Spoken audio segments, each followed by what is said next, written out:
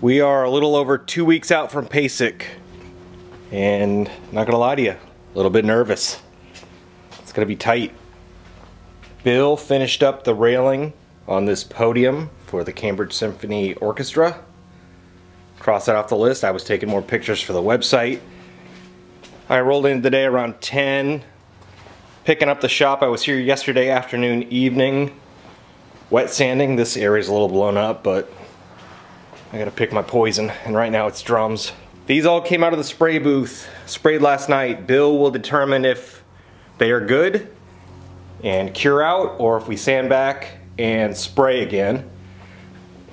This is the last one of the first 5 I'm wet sanding. This is a customer drumline, 3 snares, 1 bass. Those will probably go into spray today. Hoops are getting red dye. These are the other 4 shells I wet sanded. They are gonna get buffed and polished. If Bill remembers to get the trim piece, we gotta do a trim cap edge banding thing for this. I know he's bringing more parts today. The rest of the strainers. I think we're still short some hoops. DFD's out. Drum Gear Online took our money in order, but hasn't sent anything or responded, so that's a problem. Might be a case of assemble as many as we can and call it good. And I'm working on a custom display shelf for those in my shop. May get footage of that tomorrow, maybe not. I've switched up my process for wet sanding. This Total Boat water-based finish is quite resilient, so I go at it first, 320 dry. Try to get all the shine out. Then I go 400 wet. Let it dry off. If there's any spots left, I'll go touch it up again with a 320. 400 wet. Let it dry. Keep going at the spots until there's no shine with the 400.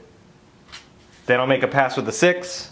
Pass with the 8, over to the buffing wheel. It's not too bad. Tears up the elbow though.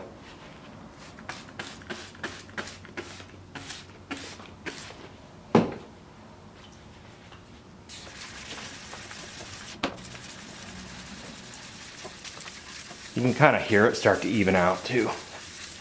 You can feel it glide with the soapy water, and you can hear it.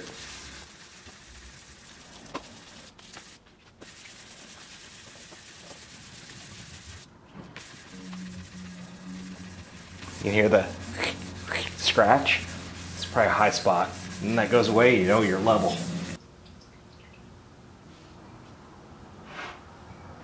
2, 3, 4, 5, 6, 7, 8. Oh. There's 8 more. After these 5, there's 8 more. I mean, 3 of them are small. 2 piccolos and a kid-sized drum.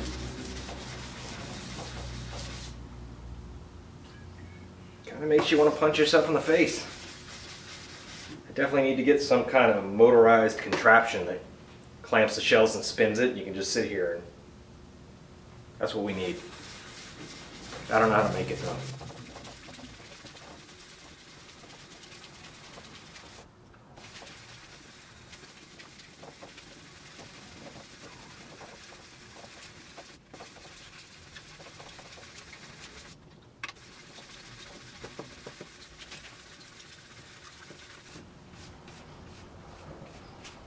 Should be good.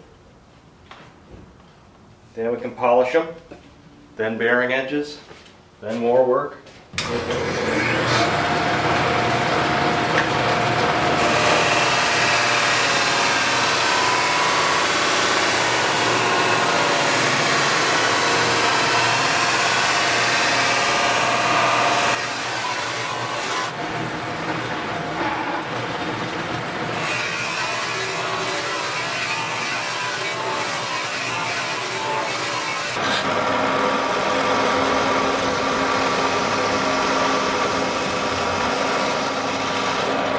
And this bit has just as much run out as the one that I was replacing. At least this one's sharp. Okay, dude, that Home Depot bias is the worst. Ryobi bits. Also the worst. But it was my only option. I wasn't expecting much, but like, come on. That is so much run out.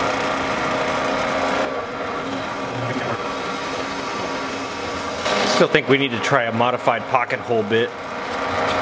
Yeah, they had some of those actually, and I was considering that, but since we're kind of on the clock here, I don't know. I wasn't expecting this much run out. But like I say, at least it's sharp, so it is still an improvement over what I had. He made an update to the fixture. He was talking all about it, but I wasn't filming because, you know, no one cares what he says anyways. You're not wrong. But it's got an adjustable stop block on the back that actually stays square to the jig. And he messed with the angle. That's a 45 instead of the 51.5-ish. Yep.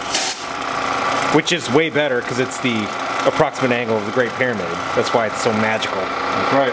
Also 5150. The Police Code or the Van Halen album? Van Halen. Oh. What's that the Police Code for? It might not be police. Isn't it the code for mental illness or something? Oh, I have no idea. Oh.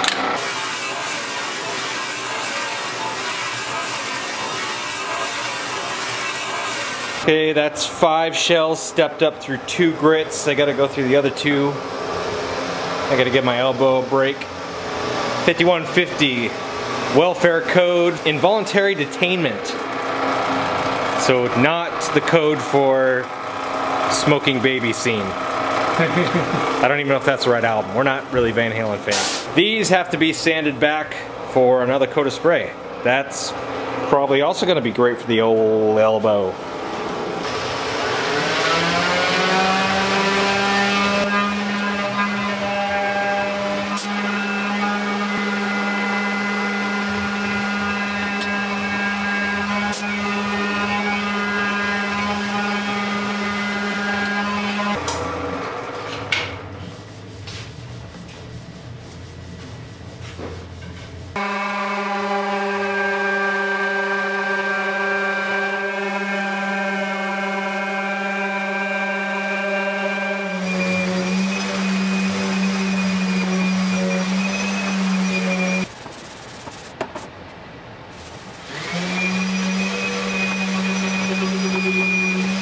Here he is, in his element, fixing his mistakes.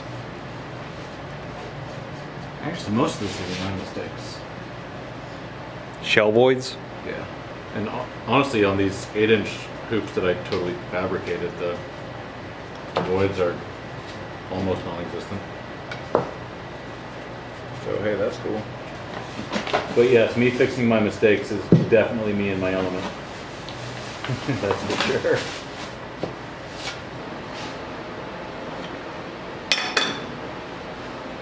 Every time I do this, I think, you know, I should swap these bolts out for something that aren't 7 inches long.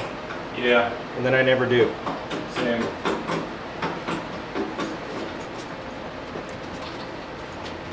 In case anyone ever talks to Shannon, that is 7 inches.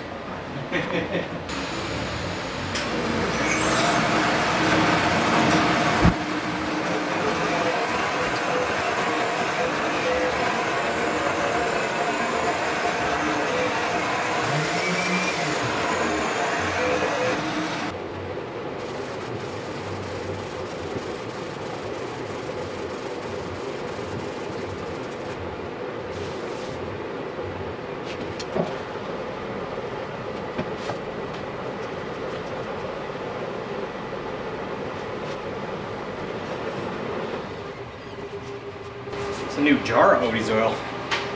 Yeah. You sell a kidney? Hoop number 16. I'm ready to kill myself. I had 2 gloves on. Then my hands got coated in this.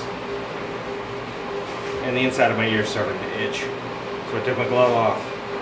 Then I couldn't get one back on because of sweat, and they kept breaking, so here I am.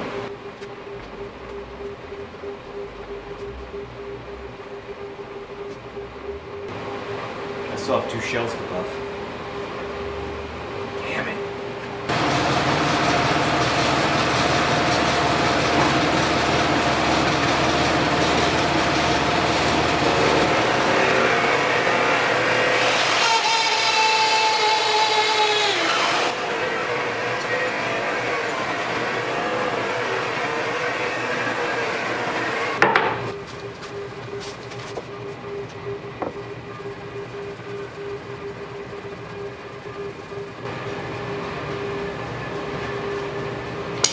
Bill's working on J-hooks.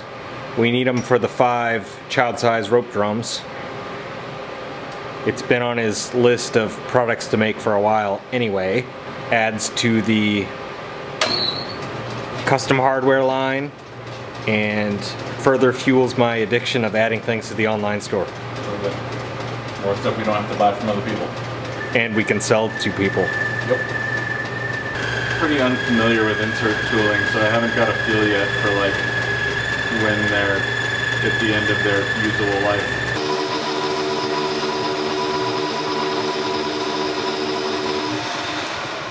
Second round of spray is happening. Blue snare, blue bass. Hoops are being dyed.